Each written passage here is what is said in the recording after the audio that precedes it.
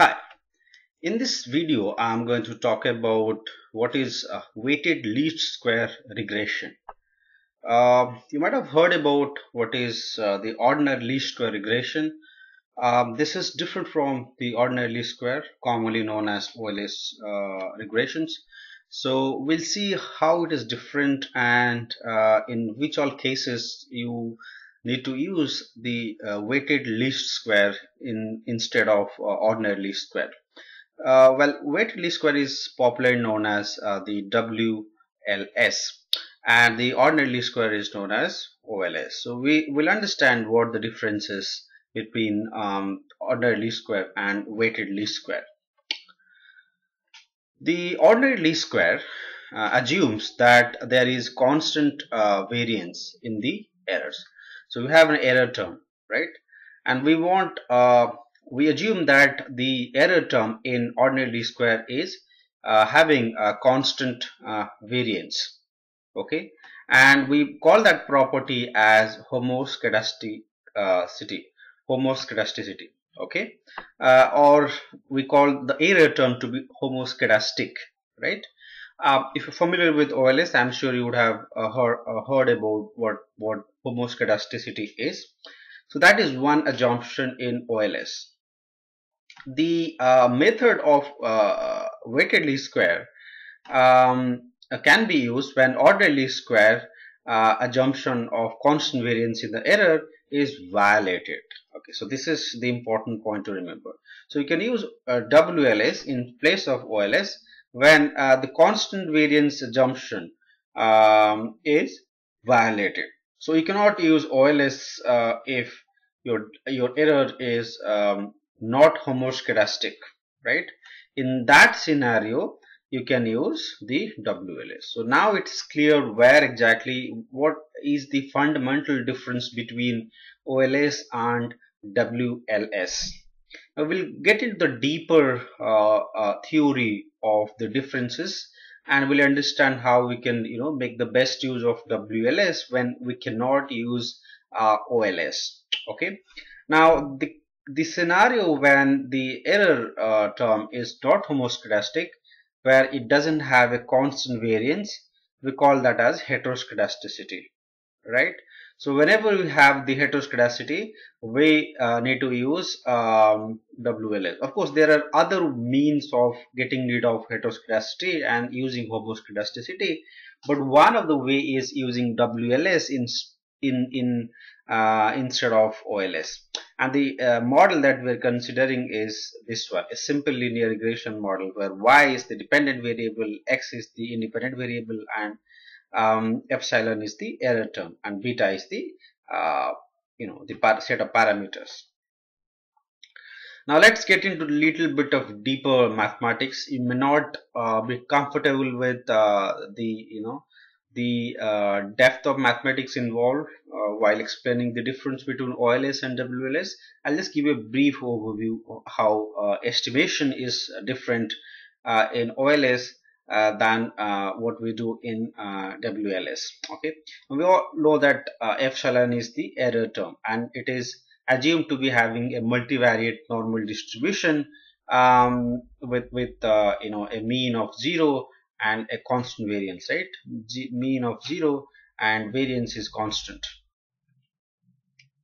Okay, now we have this the variance covariance matrix with us. Okay, and this relates to all the observations in your data sets.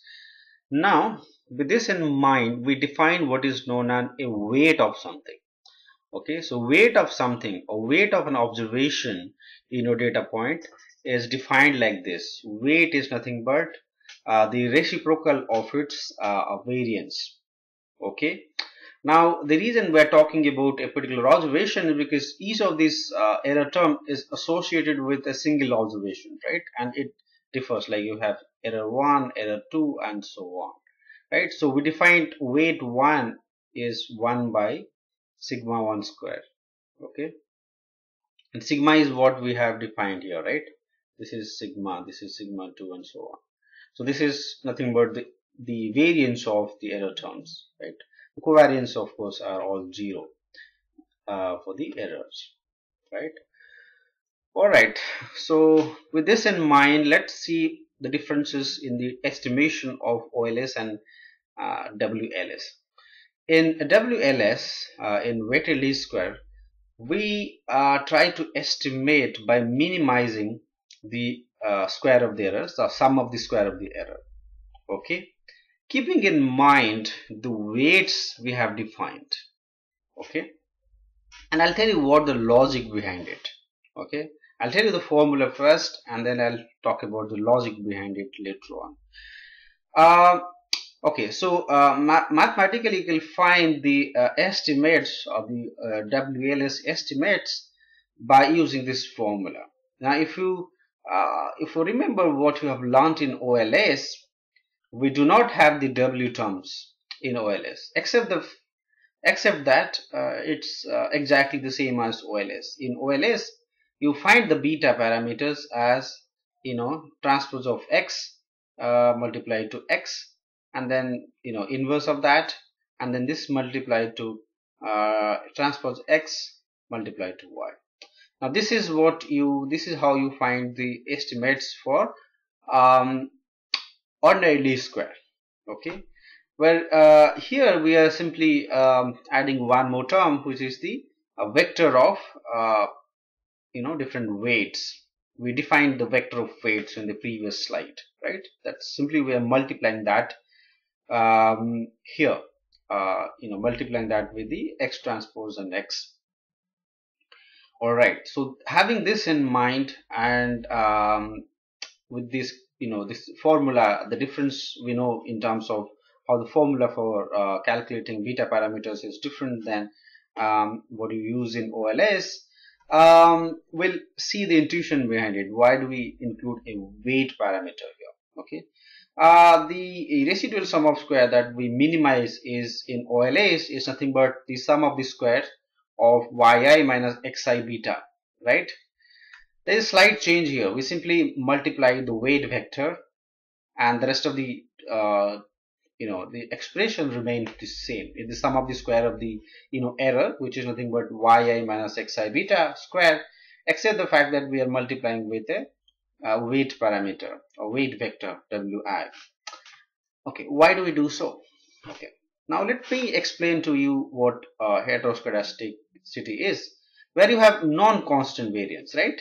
You have some has high variance, some has low variance, and so on. Now this happens in areas where you have high variance of some observations and low variance for some of other observations. Now ideally, what do we want? We want less variance or constant variance. Okay, whatever variance we have, we should have same variance in place, right? So we want the weight that is given to each one of these observation in the estimation process should be weighted rather than equal weight, should be having different weight. Okay, so the one which has the higher variance should be given the lesser weight. Okay, high the variance, low is the weight. Okay, so that's the logic, because one that has high variance is most likely to be varied very high, so it's difficult to predict what exactly the actual value is, whereas a variance observation having a less variance in terms of observing it is most likely to be somewhere near the mean, so we give more weight to that in the estimation process. But if it has high variance, it could be this value, this big, or this small. That's bad, because you will have your estimation process in that case will be erroneous, or it is not going to be very accurate if there is a high variation in the observations. In that case, we give less weight to such observation which has got high variance. So this will get less weight, whereas this will get a higher weight. Okay, so that's the idea here, and that's why we are in ordinary least square, irrespective of whether observation has high variance or low variance, or error term has high variance or low variance, you will get the exact same weight. given to each observations in the estimation process. Whereas in OLS, the weights are given differently. So here the observation with small error variance has a large weight. If small error variance, so this has smaller error variance, right? Smaller one, and we have got higher weight. And the one has higher, variance will get a smaller weight. And the information observation that has large error variance will get a smaller weight. Now the weights have to be known a priori, right? So that you can do the estimation. But not always you will get the weights, because when you measure an observation, you actually do not measure the variance many times. So in the real world, you have to find it in a way that is most approximate to the actual scenario. So let's see. So we'll understand how we measure the weight and how do we estimate by taking an example, and then it will be more clear. So we'll take an example. Here is the data gelton.txt. You can find it on net. It's a famous data set that has got same in measurements, and we have got x variables and y variables. So what is x variable? It is the diameter of the P in inches of a parent plant. So we have the peanuts, right? So we have the diameter of the piece of a parent plant, and the progeny has also the seeds, right? So that diameter is taken as the dependent variable. So we're trying to find out how the progeny diameter depends on the parent diameter, right? So we're trying to basically estimate y, which is the diameter of the nut the seed from the progeny plant is related to the diameter of the seed from the parent plant. So this is y, the diameter for progeny, and this is x, the diameter for the parent seed, and we have estimates alpha and beta. So that's exactly what we are trying to do here. Now remember one thing here, we have taken many seeds from each individual parent. So from each individual parent we have many progeny, right? So we have different diameters. So when you have different diameter, you can easily get the standard deviation or the variance of it, right? But that's not the luxury in each scenario or in each example. So in this example, we have the standard deviation of the offsprings of the progeny, the seeds given to us. So the estimation process will be slightly easier in this case.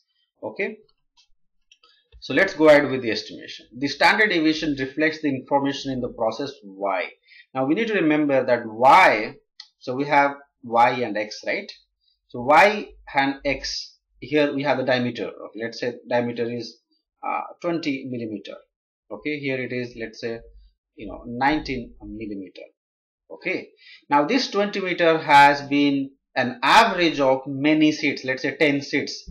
Someone has 19, then 18, 17.5, 21, 21.5. So you take the average of that, because each parent has many offsprings, right? So you take the average of that, and that's exactly represents the y value. Hence, given that we have several observations, we can always find the standard deviation of that observation or the variance of that observations. So that we can use that as the weight. So that we have the standard deviation for the offsprings, right? And we can use that as the weight. So what weight is nothing but the reciprocal of the variance, right? So we can easily find the weight, and then we can use that in the ordinary least square. We have the formula. We saw that 3 slides back. So we can use that formula, which is nothing but x transpose, weighted weight matrix multiplied to x, whole inverse, and then you multiply it with another set of this expression and find out the beta values. And that's all. It's easy, right? But not always you will have this set of observation given to you. So experimentally this is possible, but many times you don't have that experimental data where you have several observations, so that you can go ahead with calculating the standard deviation and variance. So the idea is to give downweight the observation with large standard deviation. So we have the standard deviation for each observation for y value, and upweight the observation which has got small standard deviations, right? So logically that's what we need to do in weighted least square. That's what we also learned in the previous slide, that based on the standard deviation our weight will differ, and that is inversely proportional. That means the more variance you have, the less weight it gets in the estimation process. So when you use Meditav and we have this regression equation, you can use any software, R, SAS, SPSS. So here this is the OLS, this is the WLS regression output, and this is the ordinary least square output. So we have used the same data and used different estimation process.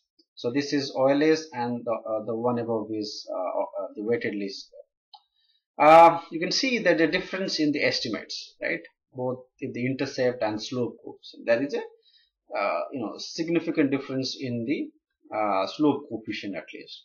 So intercept is not very different, but the slope coefficient has a difference. Hence, when you explain the marginal effect, that is going to be some change, right? Some difference. So here WLS is more appropriate because we have found out that variance of the error terms is not constant throughout.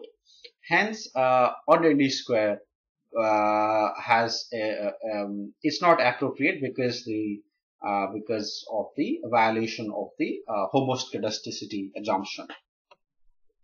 When you do the plot by estimating, you find some difference, okay, slight difference. You can see the two lines here, they're more or less overlapping, but there is some difference.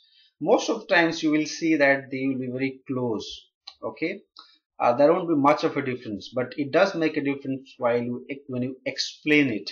So if you are doing a forecasting of something, that won't make much of a difference. But if you're trying to explain the marginal effect, then it does have a significant difference.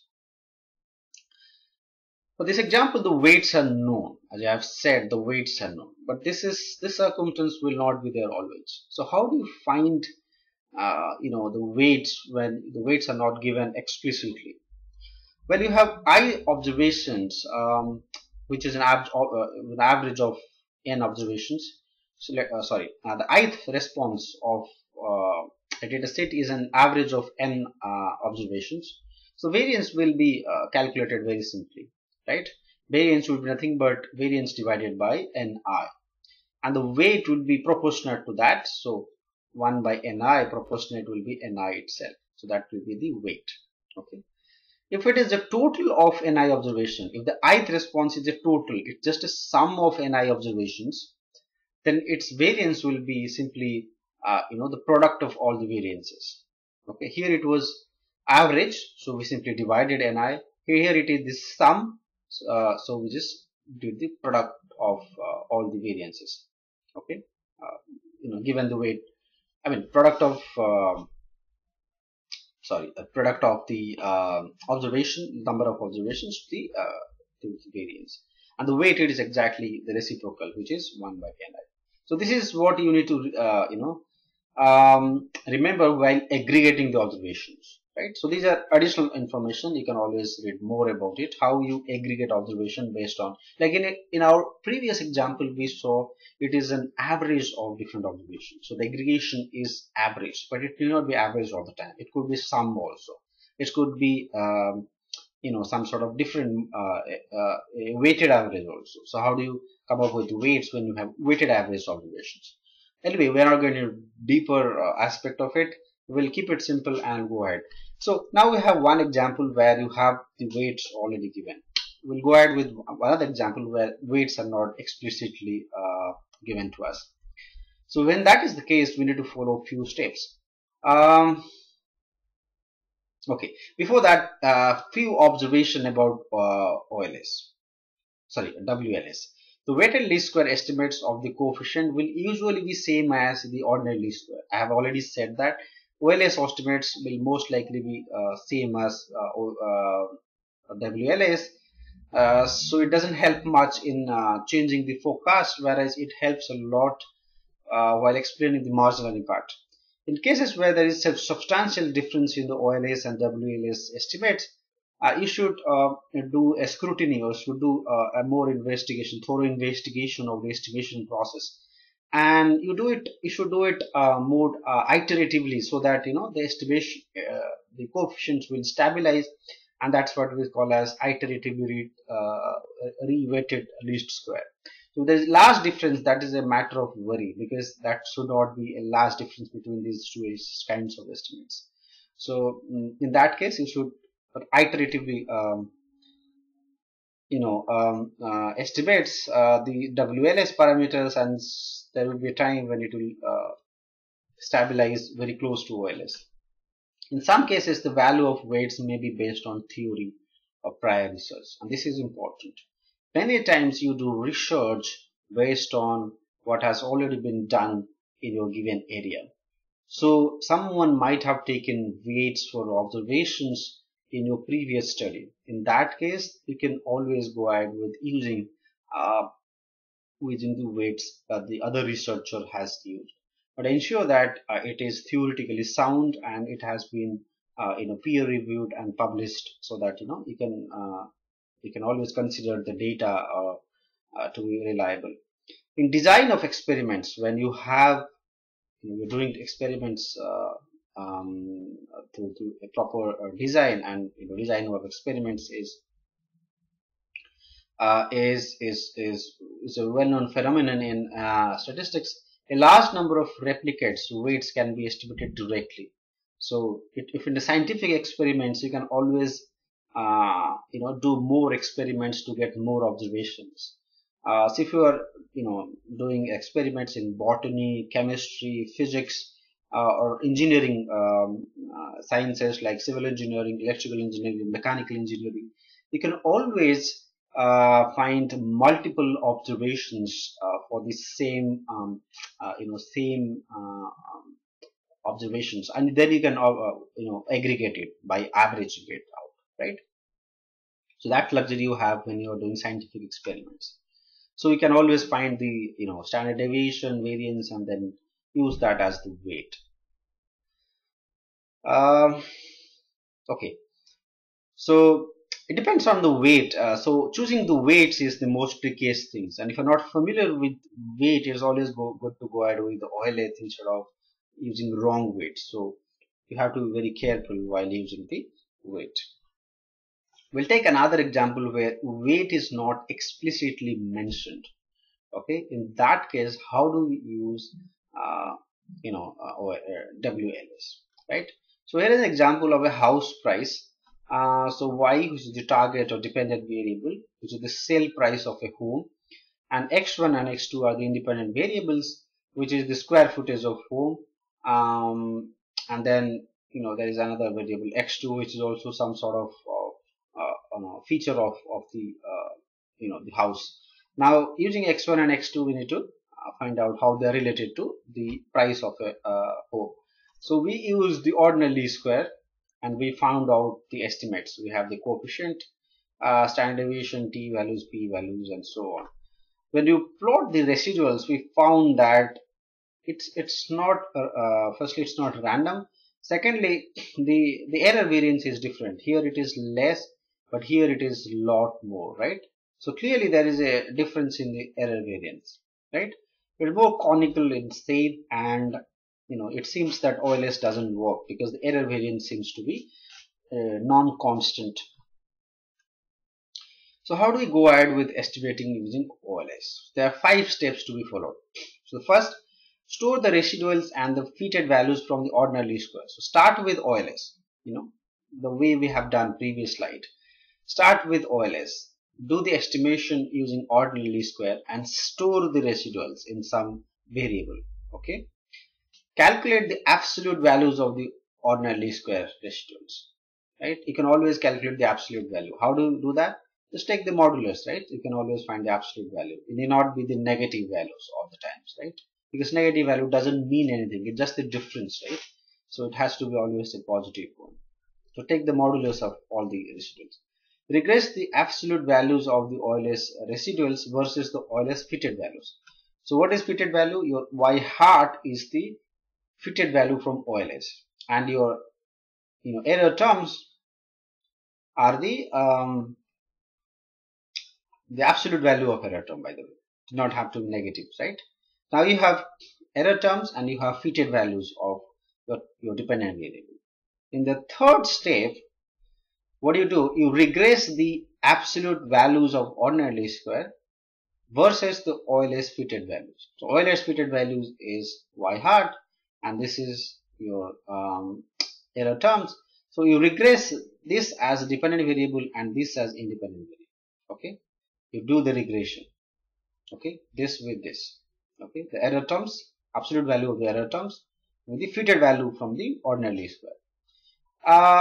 You might wonder, why are we doing this? Well, we are doing this because we want to get a more smoother values of the error terms. Okay, that's the idea. Other than that, there is no reason why we do it. Is to get smoother values, and this is what done in many other statistical techniques. So you can always ask your statistics teacher why we regress the fitted values many times. It is more or less to get smoother values. Okay. So this is more like an interpolation or extrapolation type. If you're familiar with these concepts, you would understand it very well. Okay, calculate weights equal to 1 by fit square. So whatever the fitted values are estimates of the errors. Now what you do is that once you regress, you store the fitted values from this regression. Now fitted values of regression will be again some sort of, okay, let's call that E dash, okay, and this is again estimate, so we'll use hat. So from this regression we'll get this error terms. This will be more smoother compared to what we have used here. Calculate the weights equal to 1 by fit. So this we considered as the standard deviation for each observation. We didn't have standard deviation in the initial data. So using this 3 steps, we calculate the standard deviation, and then we use that standard deviation to calculate the weight, and weight is nothing but 1 by the E hat dash square. Okay, so this is the weight, and this weight will be used for each observation. And once we have the weight, then it is very simple, right? We already know the formula in the slides earlier to this. We have written the formula. Use that WLS formula and find it out. You can always do the estimation through software. You do not have to do all these steps on your own, except the fact the first 3 steps are important. You have to do these first 3 steps on your own, and then the software itself will do it. And nowadays it's all automated. Now you don't have to do it on your own. You can use a WLS, a procedure or function in R or SPSS, and that will do all the steps. So the reason I explained all 5 steps is for your understanding of theory, so that you can always explain how WLS is different from the ordinary least square. Now we have followed the same steps that we explained in the previous slide, and we have a different set of estimates this time from WLS. Okay, so this is different. You can compare it with the ordinary least square estimates. When you plot it, you can see the values are a lot different. Now you have more or less constant variance. There is some sort of non-constant at the end, but then you can always try it out different weights to avoid that.